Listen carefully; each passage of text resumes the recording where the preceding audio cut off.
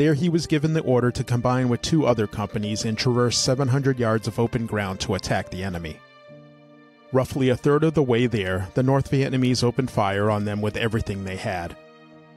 Facing small arms, machine gun, mortar, and artillery fire, one platoon was quickly pinned down behind a hedgerow.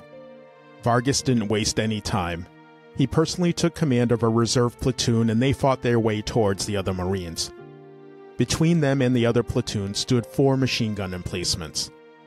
Though injured again by grenade shrapnel, Vargas's tactical plan was effective and they silenced all 4 guns, with Vargas taking out 2 of them himself, killing 14 men while doing so.